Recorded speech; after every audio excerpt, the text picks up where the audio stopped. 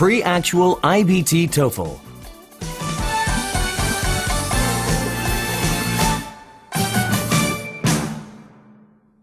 Directions. This section measures your ability to understand conversations and lectures in English. You will hear each conversation or lecture only one time. After each conversation or lecture, you will answer some questions about it. The questions typically ask about the main idea and supporting details. Some questions ask about a speaker's purpose or attitude. Answer the questions based on what is stated or implied by the speakers. You may take notes while you listen. You may use your notes to help you answer the questions. Your notes will not be scored. In some questions, you will see this icon. This means that you will hear but not see part of the question. Some questions have special directions. These appear in a gray box on the screen. Most questions are worth 1 point. A question worth more than 1 point will have special instructions indicating how many points you can receive. You must answer each question. After you answer, click Next.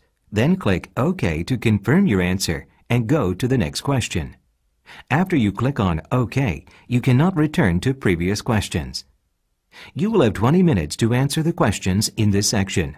A clock at the top of the screen will show you how much time is remaining. The clock will not count down while you are listening to test material. Note: in the listening section of the actual test, you will both hear and read the questions. Pre-Actual TOEFL.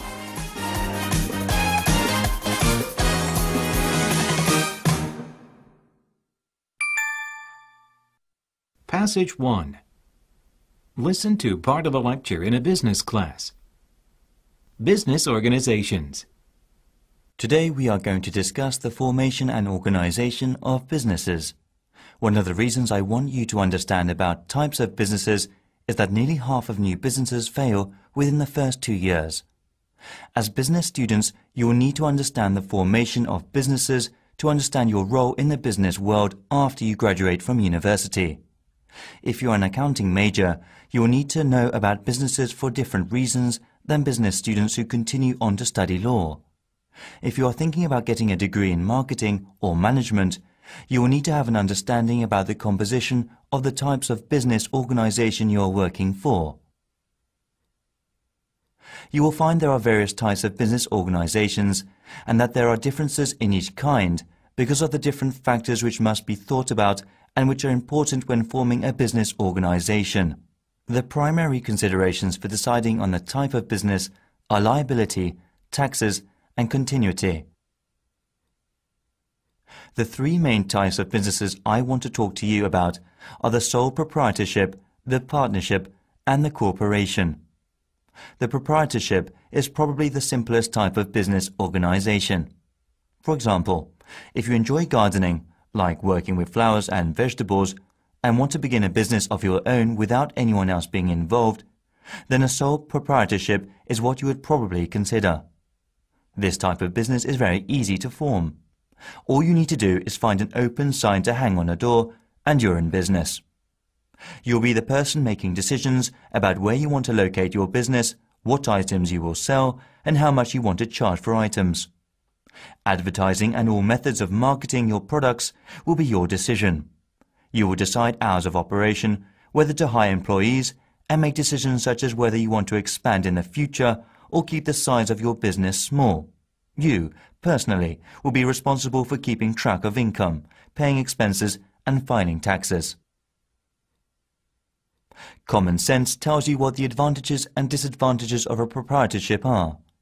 In a proprietorship, you have the advantage of making your own decisions and spending as much or as little time as you want with the business.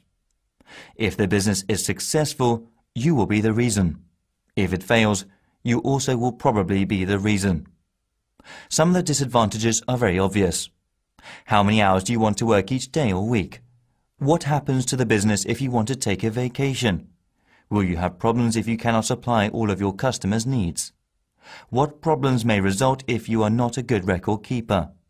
If your business fails and you owe suppliers, then you will personally be responsible to them.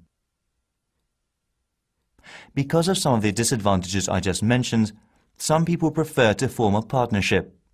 There are various forms of partnerships, but as business students, you need to understand what a basic or general partnership is.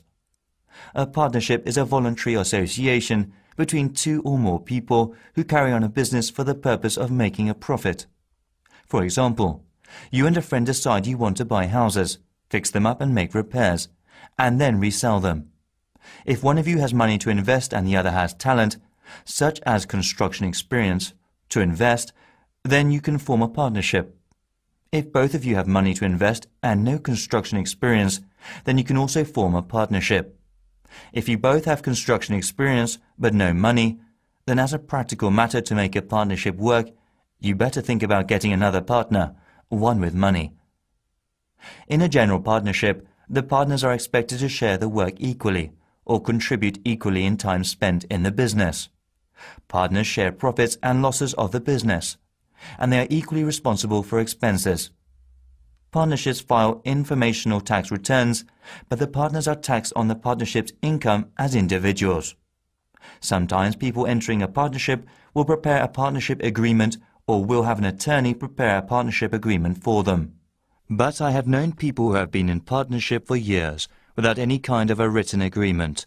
So, a partnership can be easy to form as a sole proprietorship, but it also has a potential for greater growth or loss. Also, as a practical matter, people may want to think about going into partnerships with friends. Sometimes, being in business with a friend can be the end of a friendship. A corporation is the third main type of business organization. One main advantage of a corporation is that its life is continuous. You all know that corporation owners are called shareholders, and that corporations have officers who run the company and boards of directors which make decisions in the best interests of the company. Another advantage of a corporate form of business is that there is limited liability. The owners or shareholders can only be liable for the company's losses up to the amount he or she has invested. So that is definitely an advantage for small investors. One of the main disadvantages of the corporate form is that there can be a greater taxation. But there are accounting decisions which can make the tax bite less. Remember, you are not yet owners, accountants, managers, attorneys, or corporate officers. At this point in time, you do not need to have a detailed understanding of any of the business forms I have discussed. What you do need to remember is the general information about each form, and know that when you become involved in a business and need help in understanding something, there are experts to whom you can turn. Now get ready to answer the questions. You may use your notes to help you answer. Number 1. What is the lecture mainly about? Number 2. In the lecture, the professor describes some characteristics of a corporation. Indicate whether each is a characteristic. Click in the correct box for each statement. Number 3. Why does the professor mention that many new businesses fail within the first 2 years? Number 4.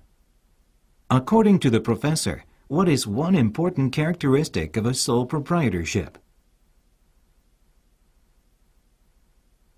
Listen again to part of the lecture, then answer the question. Number 5. What does the professor mean when he says this? Sometimes being in business with a friend can be the end of a friendship. Listen again to part of the lecture, then answer the question. What you do need to remember is the general information about each form, and know that when you become involved in a business and need help in understanding something, there are experts to whom you can turn. Number 6. Why does the professor say this? There are experts to whom you can turn.